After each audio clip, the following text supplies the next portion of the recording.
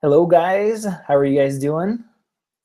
I see it says live there, so if you guys can see this and hear this, write a comment so Vadim can read it and let me know.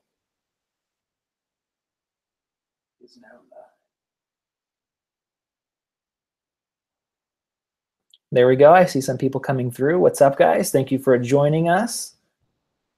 So I've only done a few of these, so I'm gonna try to have this run smoothly.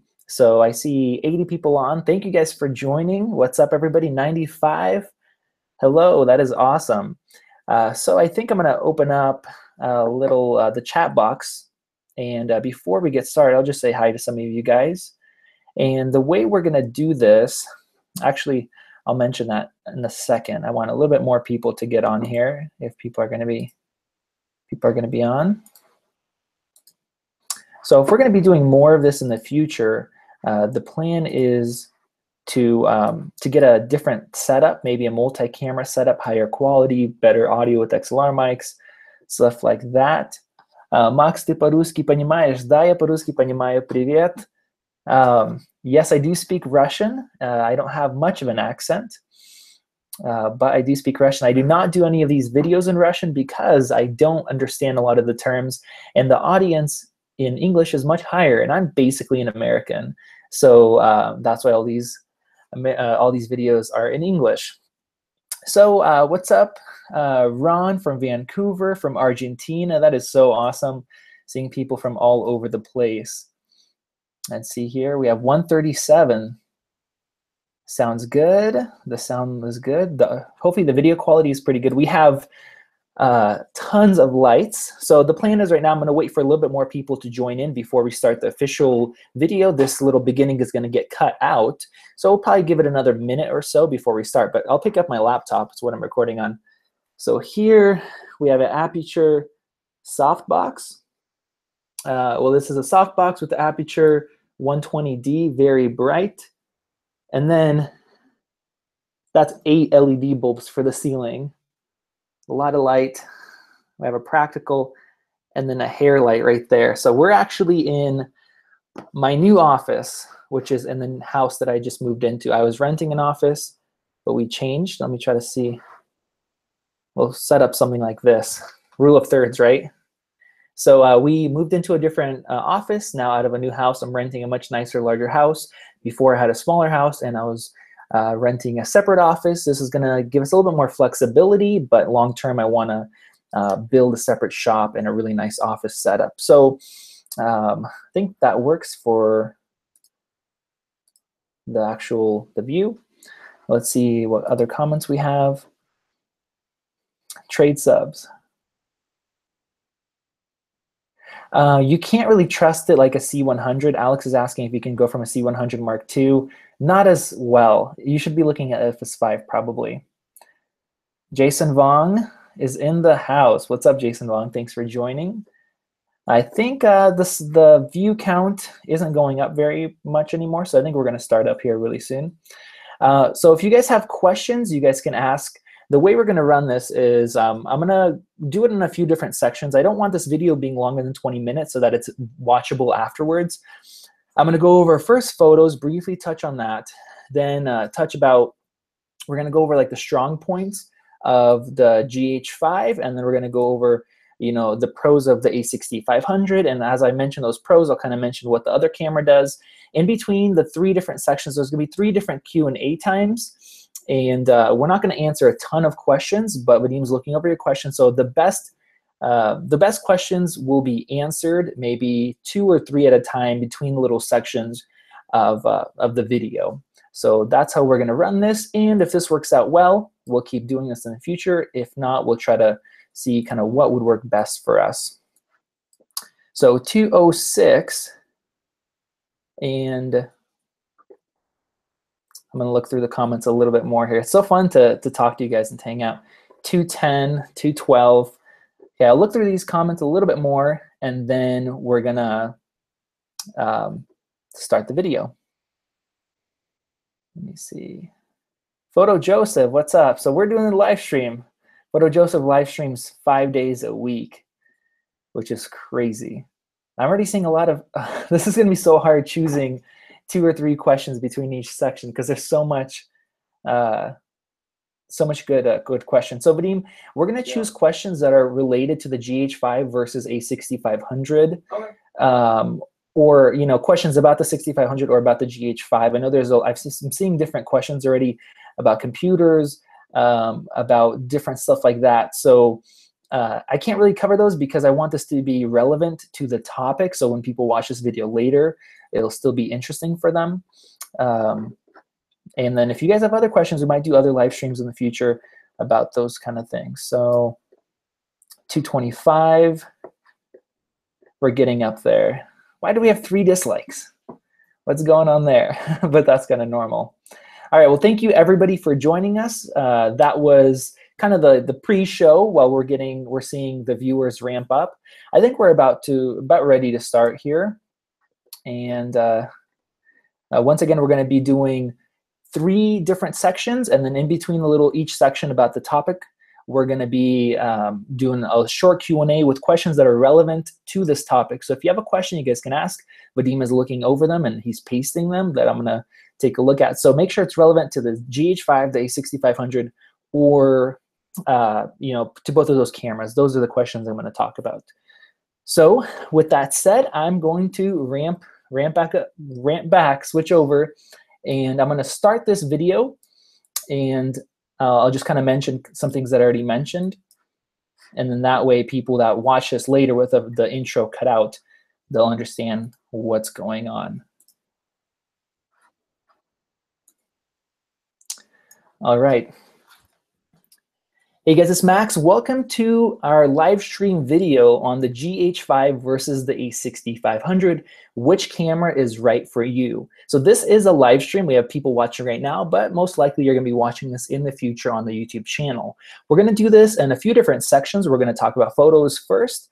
Then we're going to talk about the pros and cons of each camera. And in between those sections, we're going to have a Q&A time. So people that were asking questions, those are posted for me. I'm going to choose 2 to 3 questions between each little section, and those will get answered. So hopefully we get some good questions. So I've used the Panasonics for a very long time for video work.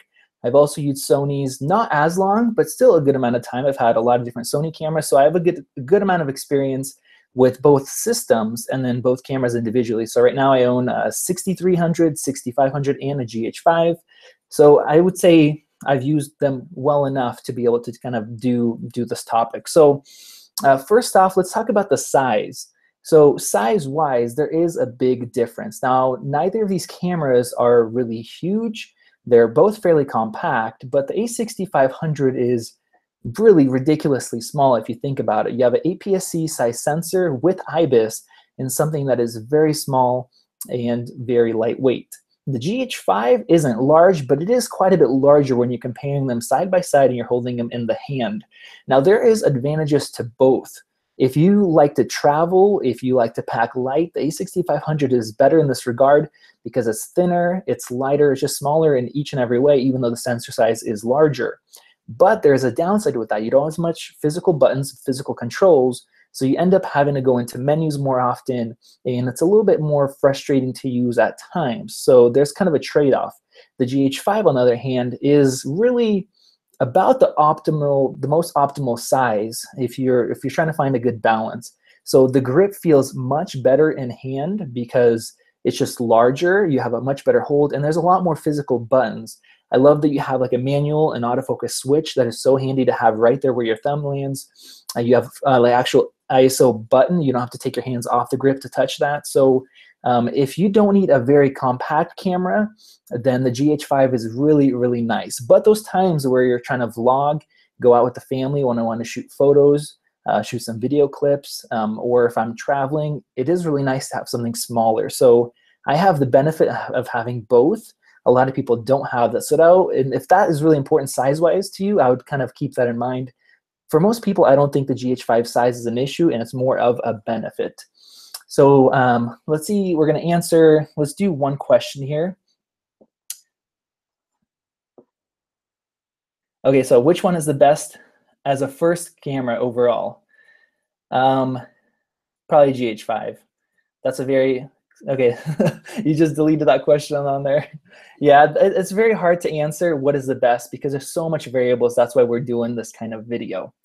Let's move on to photos. So I'm going to keep this section shorter because I am a bit biased. I will be honest. I like a larger sensor size, and I like a compact camera. And if you're working in a lot of different conditions, such as weddings, oftentimes you have to raise up the ISO. You really don't have a choice, even if you have fast glass. And in photos, I mean, video as well, and I'll touch on that a little bit later, but if you really want the most optimal quality, nice, sharp, detailed-looking photos, you want to keep the ISO down.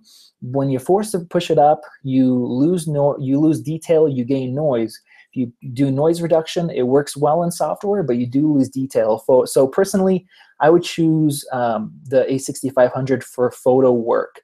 Now, I'm kind of coming from the portrait wedding type of a background. I like to have a lot of bokeh, and you can achieve that with the GH5 if you're very careful with your lens selection, but it's more difficult. So Panasonic does have that Noctricon, I'm pronouncing it totally wrong. Basically, the 42.5 f1.2, you can get some really nice bokeh. It's a very nice and sharp lens, but the price, it is very expensive. I think the MSRP is about $1,600, where on the Sony side, because you have that larger sensor, you can choose less expensive lenses, such as even the 50mm 1.8 OSS. I think it's about $300, and I picked mine up for $200 used. It's not as sharp, but it's still fairly sharp, and because it doesn't need to be 1.2 because the sensor is larger. So you get similar bokeh, similar out of focus kind of subject background separation for a lot less money. So that definitely comes into play. So you're able to get better low light, and you don't have to worry about your ISOs as much. It is slightly higher megapixels, so I would kind of push you towards the A6500 if you're strictly looking at photos. Doesn't mean you can't get good results with the GH5. I've seen great images with the GH4, but you have to be more careful with your lens selection, with your lighting, to get really awesome results. Now, the next thing is speed booster. I do want to mention that before I ask any more questions or answer any more questions. You can put a speed booster on the GH5. That effectively makes it a Super 35 sensor. You gain back the difference in kind of sensor size in terms of like low light or high ISO. You get more depth of field from it, but you do have drawbacks. So your autofocusing is not going to be as fast as using native lenses, and also the cost. So if you're looking at a $2,000 camera body and you're adding on another $600, $650 adapter, and then lenses for that, that really, you know, kicks up the price. And you're getting close to like full frame territory of like a, you know, A7S. I think you can buy A7S2 for probably around $2,600. So that's kind of the price point you're looking at. So speed boosters are great. When I bought my GH4s, when those came out, I was using speed boosters. But then you have to figure in how much extra money you're spending on the adapters and what kind of drawbacks come in. So for like studio use, it's really nice. You can get that extra depth of field, but you have kind of those drawbacks. So I wanted to mention that speed booster because I know some people are going to be bringing that up. So let's go ahead and take a look at a few more questions. Let's see here. Do you want me to delete any? I'll answer some and then you can delete them. So which camera seems to handle attachments like speed boosters better? GH5 or A6500? I'm interested in using the 18 to 35. Well, the GH5 is a better built camera, and I would not hesitate to use adapters, large lenses. I think the build quality is probably more solid. Sony has improved their lens mount. It was an issue before. I don't think it's an issue with the A6500, but if I'd have to choose one, I would choose the GH5. And then also, since you mentioned the Sigma 18 to 35, that is an awesome lens. I love that lens, and that is great to use with the speed booster. But on the A6500, you're not going to be using it with the speed booster. You're going to be using it with the MC11 Sigma adapter, which is $200. So, you know, if you consider that price range, it's $1,400 plus $200, so $1,600 versus a speed booster. I think the XL is $649.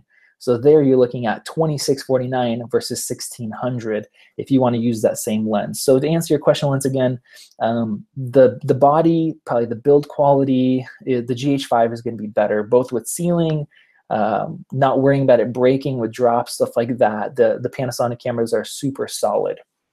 Let's look with another one here. A6500 with a small HD focus and MC11 versus GH5 with speed booster, both with the Sigma 18 to 35.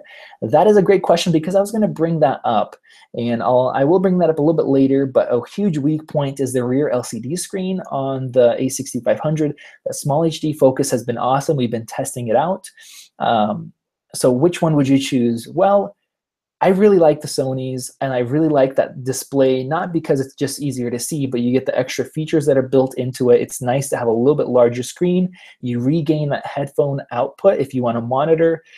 Price-wise, I think it's still it's cheaper to get the Sony with that system, and it works well. But there's something to be said about having a single camera that can do everything without having extra attachments and stuff that you have to bring along and worry about. So that's hard. Which one would I choose? We'll talk about that more in the video side, but that does definitely help the Sony camera, and it still costs less money than that. Image quality wise, you'll still probably video be slightly better off with the Sony, but do you want to deal with that extra stuff on top, having to remember to take that with you, or you could just grab the GH5 and go. Let's do one more. Okay, this is gonna be an easy one. V-Log-L versus S-Log-2, which is better for dynamic range? We were actually planning to shoot that today. It's really overcast, so we haven't been able to do that, but if you're subscribed to the channel, you will see that shortly on our channel. I don't wanna say anything until I actually test it myself and can give you an honest answer with proof. I think the actual dynamic range ratings from the manufacturers, the Sony rates it higher than Panasonic does, but there are variances, and there's also things like noise floor.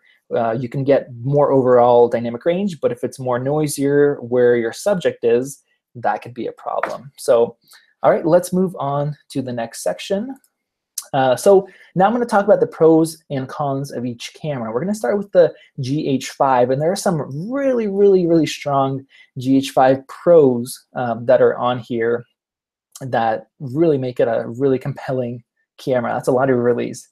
First off, 4K 60. There's nothing in this price point that does 4K 60, not even close. Probably the closest thing is, a hybrid camera-wise, like the 1DX Mark II, which is $6,000 and also shoots in the terrible motion JPEG codec. So if you need 4K 60, you like to shoot 4K, you want that 60 FPS to slow down, which is awesome, you have to go with this camera. The Sony will only let you do 4K up to 30, and with a slight crop when you go into that 30 mode.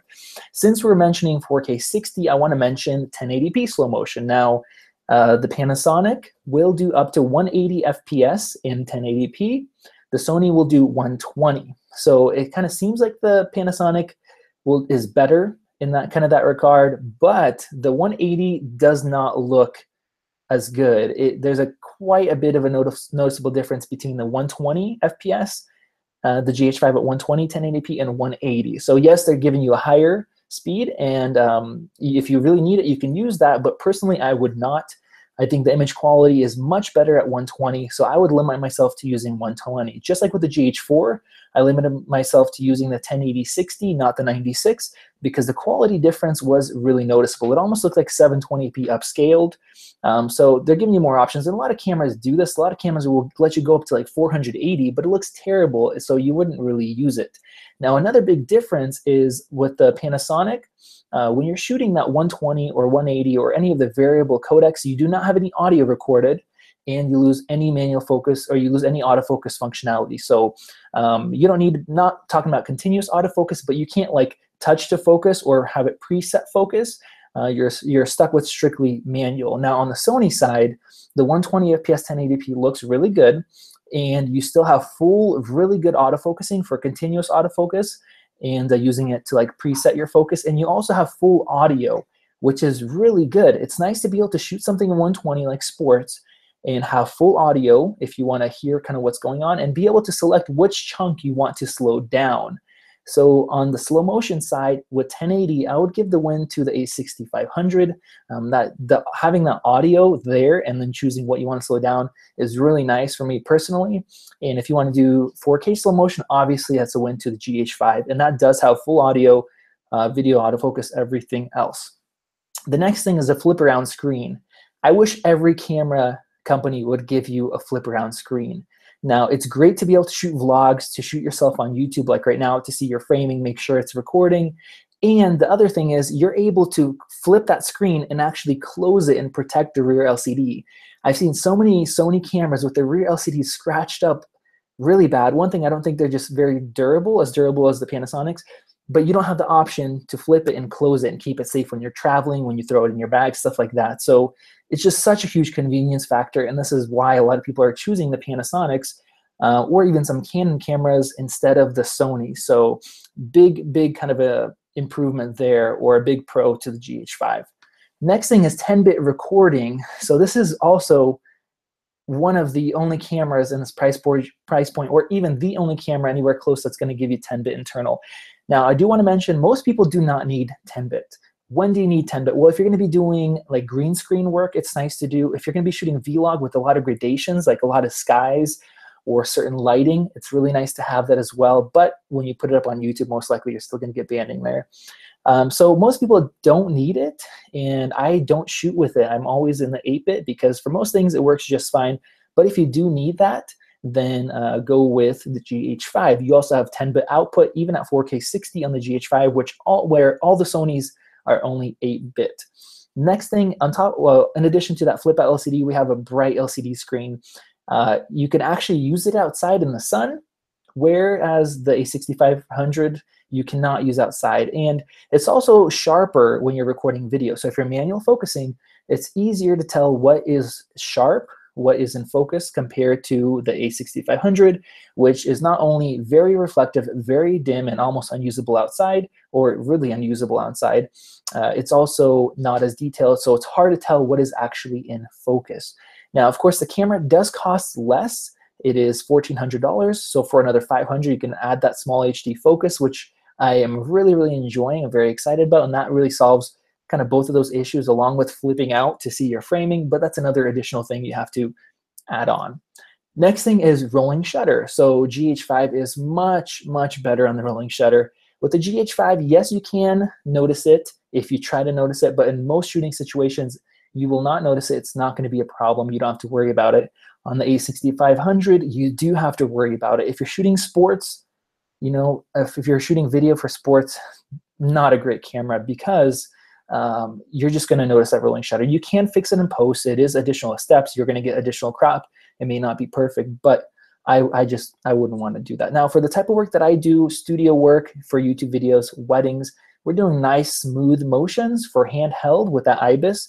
That helps out as well. So for a lot of people, it won't matter. But for the people that are doing fast motion, tracking subjects that are running, you know, for sports, stuff like that, that is an issue. Next here is battery life. So the GH5 battery isn't as good as the GH4. We're no longer close to 4 hours, but we're still over 2 hours, probably between 2.5 to 3 hours, right around there, compared to 1 hour on the A6500. And that is a huge difference. On the GH5, I can leave with one battery and not worry about it. A6500, I need to take 2 additional batteries with me. So that is just a very big convenience not to have to worry about that, and have it all set and be able to run with a wedding with 2 batteries. That is really nice to have. Next thing is headphone out. You have a headphone jack, so you can monitor your audio, make sure that there's no interference, no cracking, that the mic isn't broken. We've kind of learned to work around that on the Sonys, but there's times where the mic is actually broken. You see the levels, but you have other noise in the background. So another kind of more pro feature that is very nice to have. And the GH5 overall is a more kind of a pro camera, where the A6500 is still a lot more on the consumer side because of these things. And an additional to that pro side is dual card slots. You can record and have a backup, or you can, if you're doing a long, like a trade show or a long talk, you can actually switch over to the next card and record to that. So another pro feature, if you're worried about losing your data and a card corrupting, you can do the backup on the GH5, which is really, really nice to have. Waveforms and vector scope in the camera. So this is new for the GH5. I don't use vector scope, so waveforms are really nice to have. And then a much better Wi-Fi app. So if you want to use Wi-Fi, you want to see the image from a distance on your phone, you want to be able to touch to focus, you have way more, it's more stable, it's less kind of a delay, and you have way more options on the Wi-Fi app than you do on the Sony. All right, I need to catch my breath. I'm going off there. So let's look at a few more questions. Thank you guys for putting your questions. The GH5 seems to have much better detail than the A6500 and 1080. What can you say about it, Spasiba? So Mr. Pashi, hopefully I'm saying that right. Yes, that's true. That has always been true. The Panasonic, their 1080, their sensor scaling, or the way they read out the sensor and process that data into 1080p has always been much better than Canon, than Sony, and then other brands. Previously, they had a smaller sensor, so they're using less of the sensor. So for example, from 12 megapixels, they're bringing it down 1.8, where the Sonys, like the A6000, was going from 24 megapixels down to 1.9 or whatever it is for 1080. So they have to throw away and process a lot more data. So I think it's the amount of data it's processing, and on top of that, the way they're doing it. I think they have more experience with it. So if you're shooting 1080, you're going to get a better image from the GH5. Next is high bit rate 10-bit 422 for GH5 out. Okay, is the high bit rate 10-bit 422 for the GH5 out yet, and does it make a real difference? No, it is not out yet. I believe maybe Photo Joseph can chime in here. I believe we still have another month or two for that. I could be wrong. It is going to be out soon. Is it going to make a difference? Now, image quality wise, I do not think that it will make a difference, because the way that codec works, instead of just storing the changes between frames, it actually is like a still image each 24 or 30 frames in a second. So it needs a lot more data to create that. So because it's 400 compared to 100 or 150, it needs that extra data. You're not going to get extra detail from that. Now, is it going to be better? Is it going to make a difference? Well, in your editing, that should make a difference, because when your computer can just read all these single images, it's a lot easier for the processing compared to reading a first image and doing a ton of math to not actually looking at photos in a video, but it's just reading the difference, having to do all that calculation. So if you're having a tough time editing footage, that is where it's going to make a difference for you. So it's a trade-off, file size versus how easy it is to edit. Let's do one more, and then we'll go on to the next section, the pros of the A6500. So we have, so Walter is asking, hey Max, what do you think of the Sony 16 to 70 millimeter f4 lens for video? I haven't bought that lens, and I'm not going to buy that lens. It's a good range to use. Definitely, you're looking at like a 24 to just over 100. It's a nice reusable range from wide to long for most people that it's going to work. But the price, it is a pricey lens, and it's not super sharp. So we have, the thing that makes it more difficult for me is we have that 18 to 105, which is a longer range. It's also an f4, the power zoom, and I think that sells for about $500 to $600 versus the 16 to 70, which is about $1,000. They're both f4s, and one of the lenses is power zoom, which I don't really zoom while recording. Some people do like to have that, and sharpness-wise, they're very similar. So I have a hard time paying that much more money for a lens that has less range and is similar sharpness when both lenses being an f4. It is, the 16 to 70 is smaller, and I have shot some different stuff with it. So if you want to see what I shot with it, check out Sony competition winner Max. Maybe YouTube search that, and you'll find a video. It's a 2-minute video. A lot of the shots are with that lens, and it looks pretty good, but the money factor. So I do care about money. If money doesn't matter, pick it up. It's a good lens, but for that money, I personally would not buy it. Okay, guys, so let's move on to the next section, A6500 Pros. So starting off, autofocus. We've touched on this so much, and I do have to mention it. If you want to use autofocus for gimbal work, so I'm talking about continuous autofocus for gimbal work, even like for vlogging, even though you can't see the screen, for whatever type of shooting, for interviews where you have a subject moving in and out and you want shallow depth of field, you know, you could stop down to like an f4, and if they move back and forth like this, it won't matter. But if you want to have a nice blurred out background at f1.8 or f1.4, the Sony is going to keep up perfectly. It's not going to hunt to the background. The face tracking works superb. Like, it just works so well, and I could trust it. That's kind of the main thing, which the Panasonic, it's not anywhere close to that, and I can't trust it enough to use it. And the Sony, it's crazy how good it works. So if autofocus is something you need, continuous autofocus for video, and I want to say for video because for photo, the GH5 does really, really well.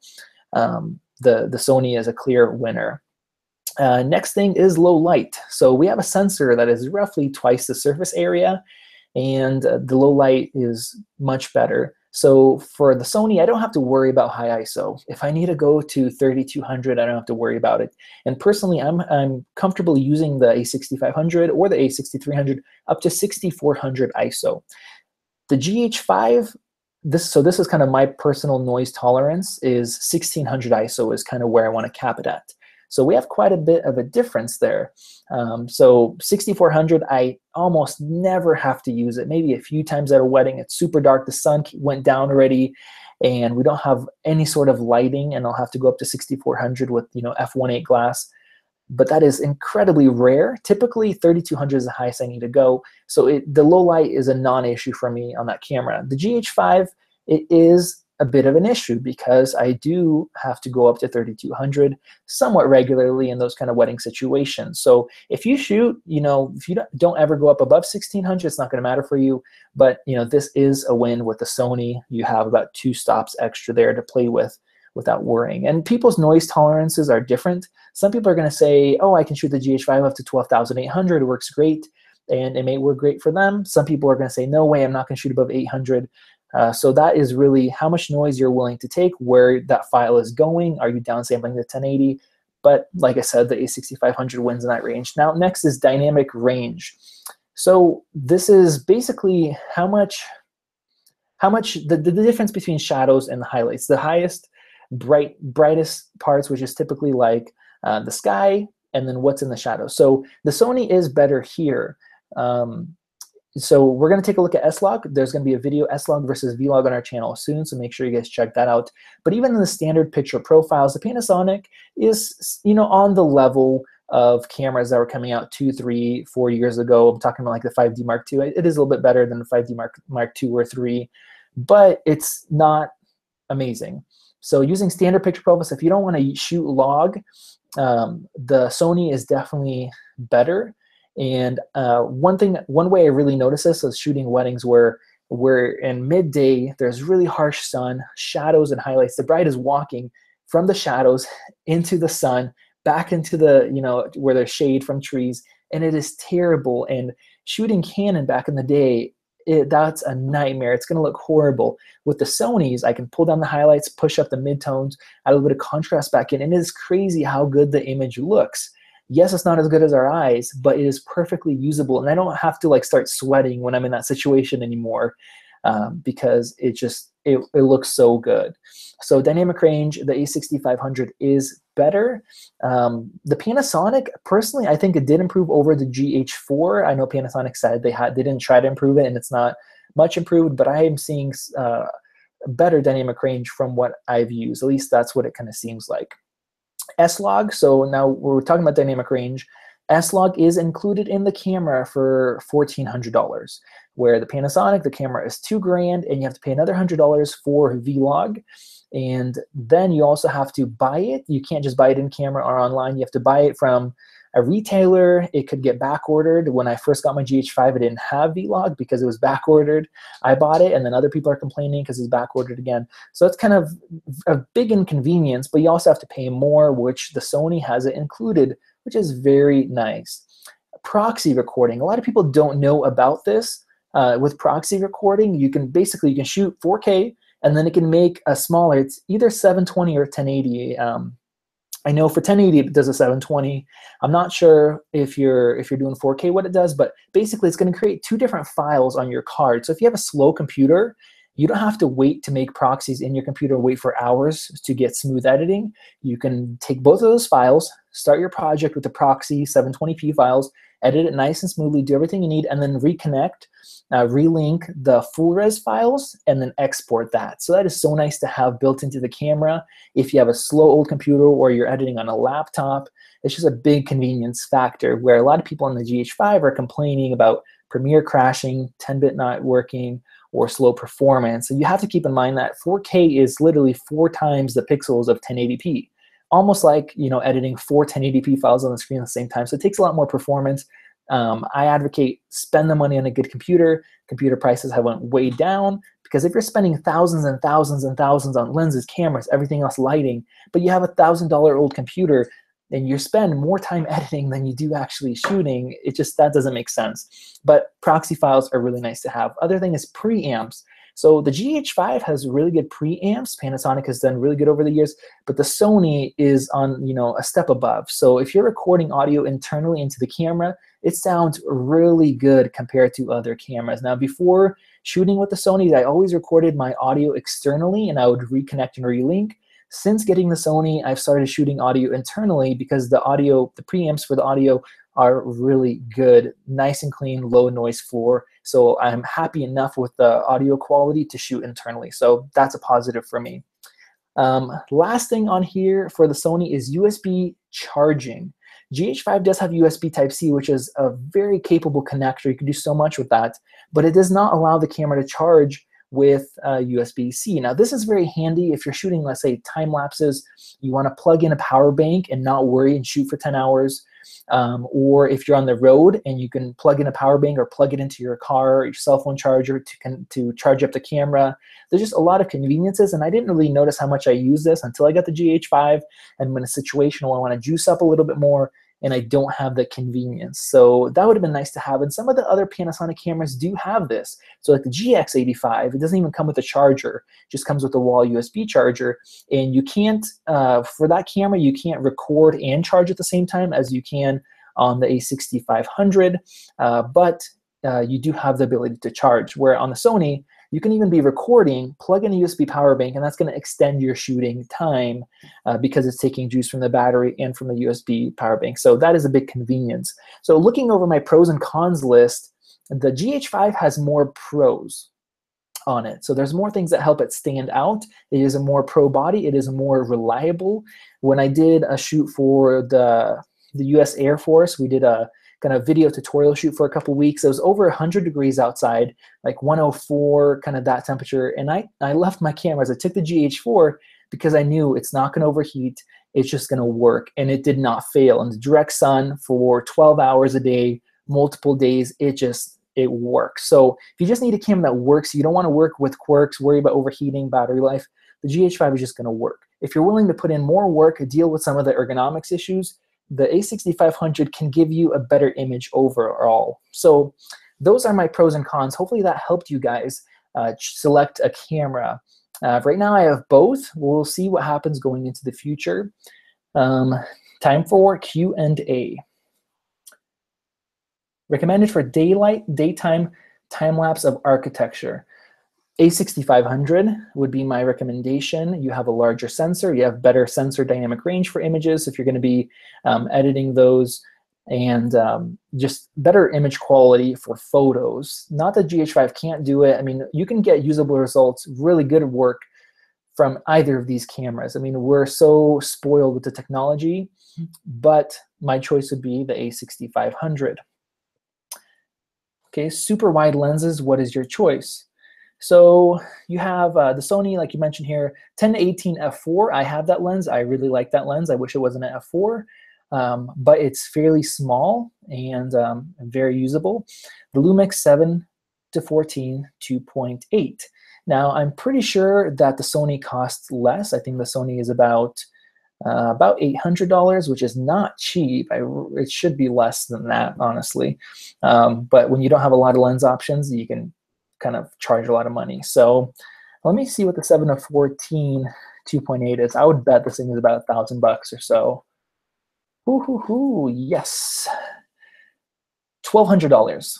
This is the Olympus. Let me see if I can find. I think the Panasonic might not be out yet. So okay, 7-14 f4 is what the Panasonic is. Let me see the price on here. See, when you're shooting wide, almost everything is in focus anyway, so that really doesn't matter. What does matter if you're shooting in low light conditions and you're on a f4, shooting with the GH5, you're gonna be going up to 64, at least in my conditions, like a wedding, you're gonna be going up to 6,400, and that just does not look good. So looks like we have B&H, $800. So price-wise, they're about similar. See, I have not used a 7-14 f4. Looks like it has good reviews on it. And so it's a 14 to 28 range. So I believe that is, it's slightly wider and it's an f4. So price-wise, they're the same. I mean, whatever system you have, you get that lens. But if you want to shoot really wide, I say the 6500, especially for video, is going to be easier to use with the f4 because if you're shooting at 6400, you'll still get a decent image, where the GH5 shooting at 6400 ISO video, not great. Okay. When you shoot 120 FPS on the A6500, can you set it to be a regular file instead of slow-mo in camera? Yes. As far as I know, the default is for it to be a regular file. So if you shoot for 1 minute, you still have a 1 minute clip. You have full audio. You can scrub through it. You can use your autofocus. And then you select which part you want to slow down and slow down that little chunk. I prefer that instead of having something that's already conformed in camera, because then you have this long file. You have way more to search for to find what you need to find. That's my preference. And then you have the audio in there. So yep, that's exactly what you could do in the A6500. For photography purposes, A6500 or the GH5, I mentioned that in the beginning of the video. I do prefer the Sony, so if you join us later, once this is posted on YouTube, which should be shortly after we finish this, as soon as YouTube processes it, you guys can go back and check the beginning of the video. Hey Max, do I need an external monitor for the A6500 for shooting outdoor street interviews and daylight with a shoulder rig?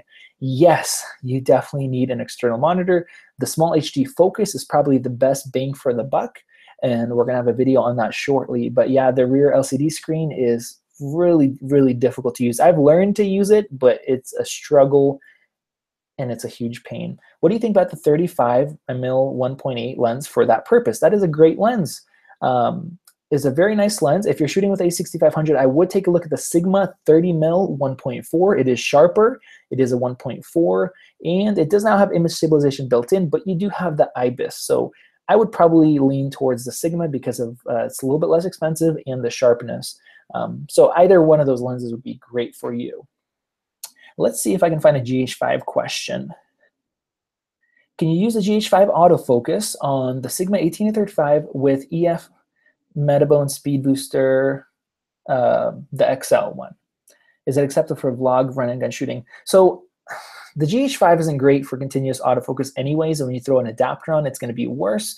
So you can pre-focus with it. So if you want to, touch to focus, or just do a single autofocusing, have it set to focus and then run with that. Make sure you keep the distance between your subject. That will work, but if you want to get good usable continuous autofocus with that lens, I would say no. And for vlogging, I would not recommend a GH5 with the 18-35 and a speed booster for vlogging. If you're going to be holding it out and recording yourself, that's going to be a pain. That's going to be very heavy, and you're going to get tired very quickly with that. What about graded difference between 8-bit Sony versus Panny 10-bit after you've graded? I haven't done a lot. The few things I have tested with it, honestly, I did not see a difference. 10-bit Panasonic, 8-bit A6500, I did not see a difference. I'm not a master color grader. I still have a lot of room for improvement in there. So I would look at people who are good at color grading, see what videos they come out with.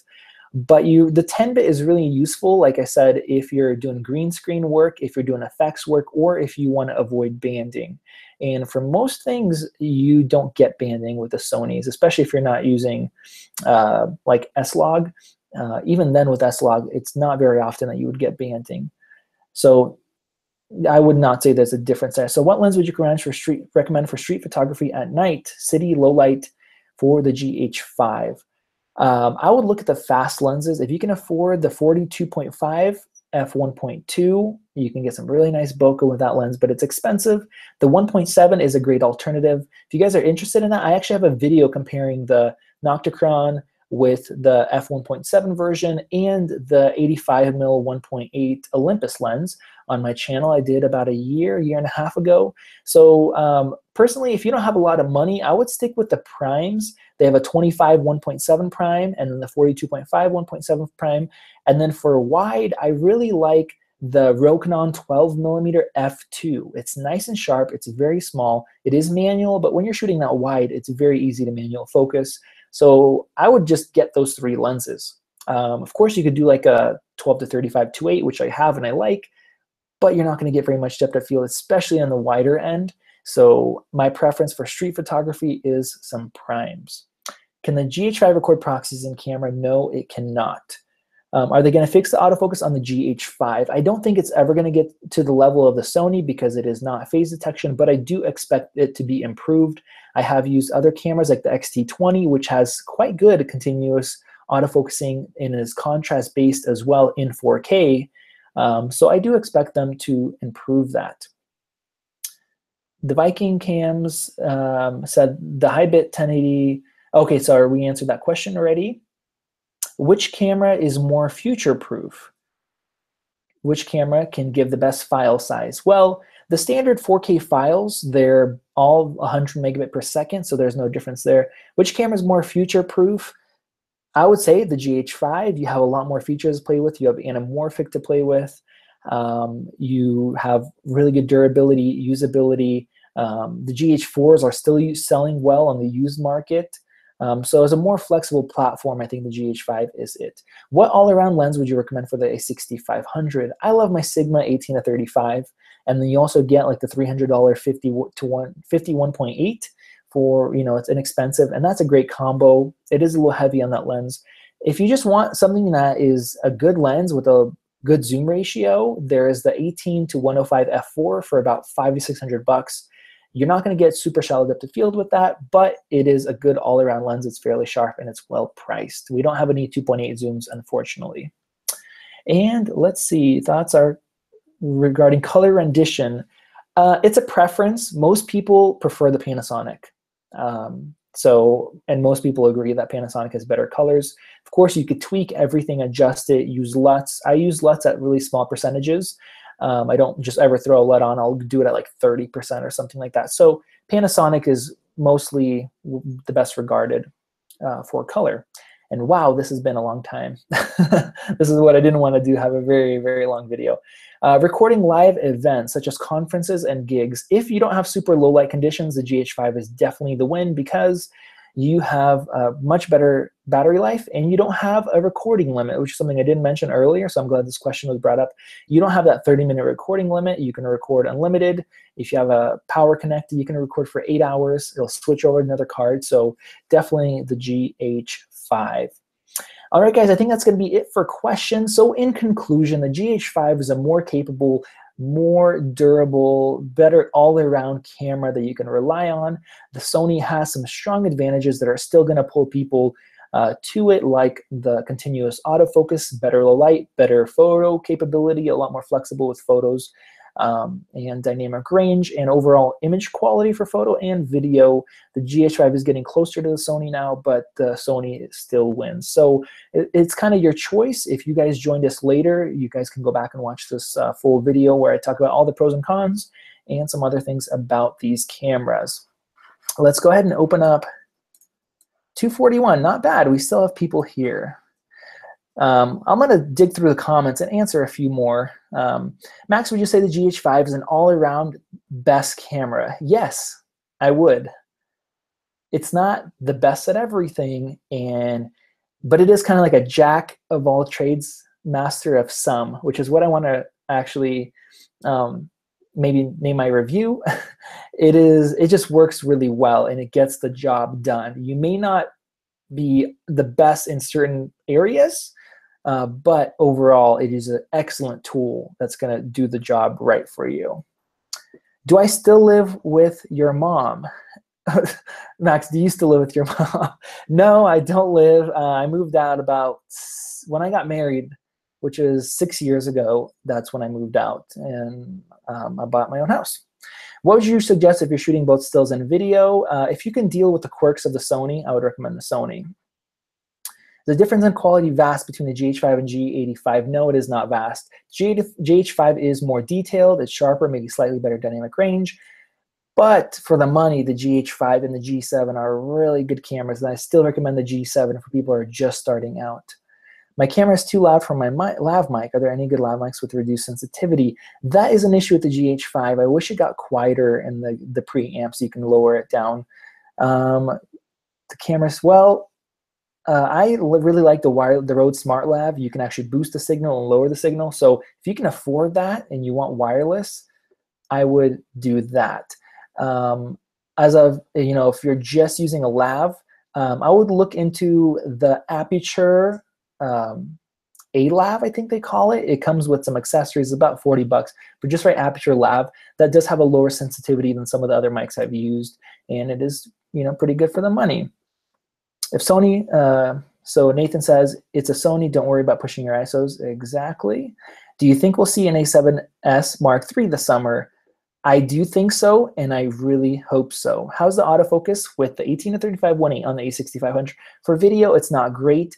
It is okay, but it just moves back and forth quite often, and there is a decent amount of noise, which is not good. Okay, so let me go up here. 100 likes. Thank you guys for the likes.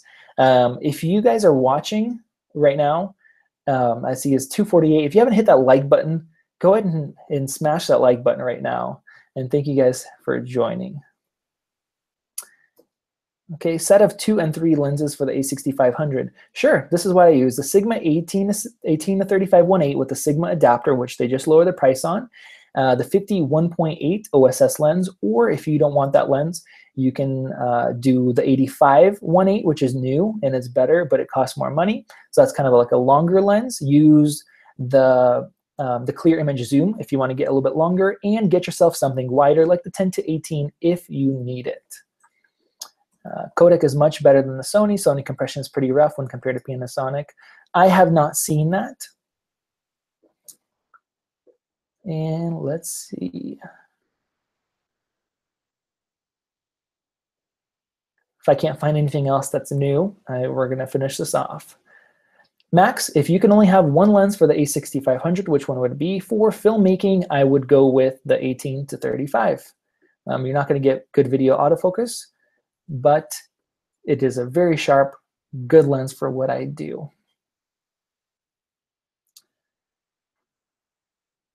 I shot a ton of weddings without ever having to go to 6400 or even 3200 or even 1600. Sounds like you're lighting your stuff, or you live in a place where there's not a lot of low-lit receptions or ceremonies, or something like that. So if you're shooting with 2.8 lenses, 3200 I use fairly often when the sun goes down or a very low-lit situation. So that's really nice for you. If you don't have to go above 1600, the GH5 is a great tool. What do you think about the EOS HD Pro for the Sony on the A6500? I did buy that. I played around with it. I didn't love it, and I'm not using it right now, but I need to look more into it. All right, guys, we're going to finish this off. I'm seeing more likes on this video. Thank you, guys. There's still 222 of you guys, so if you have not hit that like button, hit that like button so more people are going to see this video after. Thank you guys for joining us. We want to do more live videos, and we want to improve the video quality, get an actual nice camera and an XLR mic hooked up. And if you guys keep watching and you guys enjoy this video, we'll make more of them, and hopefully next time it's going to be shorter than this one. That is the hard thing, is to keep these live videos shown. So, okay, last one, and David, I have to answer your question. Should I trade in my 12-16 Leica for 12-35 version 1 or 2?